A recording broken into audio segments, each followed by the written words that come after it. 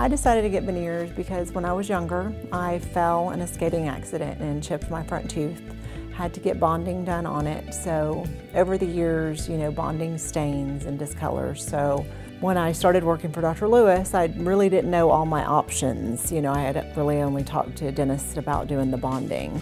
Well, Christine's been working with me about 9 years, and she had worked for a plastic surgeon before, and so she had been involved in the beauty industry, and she came to work for me, and she has been a great asset. She's great. She understands what we do. She can communicate with patients well, but she wanted to change her teeth as well. She had had some bonding done in the past, and they tend to stain. Bonding is an acrylic material that tends to absorb stain and change color over time, so she wanted to make them look nicer. And she's a real pretty lady, and so I wanted to give her a real bright smile that would accent her look. We discussed crowns, full coverage crowns for all my teeth, or veneers being more conservative, and I like the more conservative approach on my front teeth, so we went with the veneers. Well, veneers are very thin shell, kind of like a contact lens of porcelain that goes over teeth.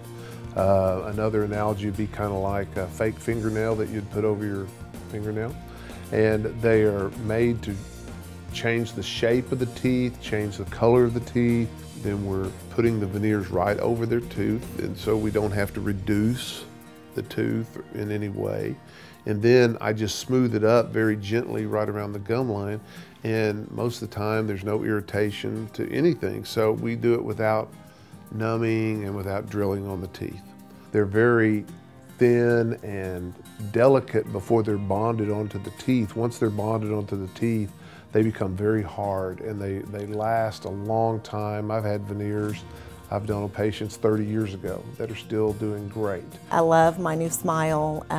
Dr. Lewis truly is a miracle worker, and that first impression is a lasting impression, and I think a great smile is worth it all.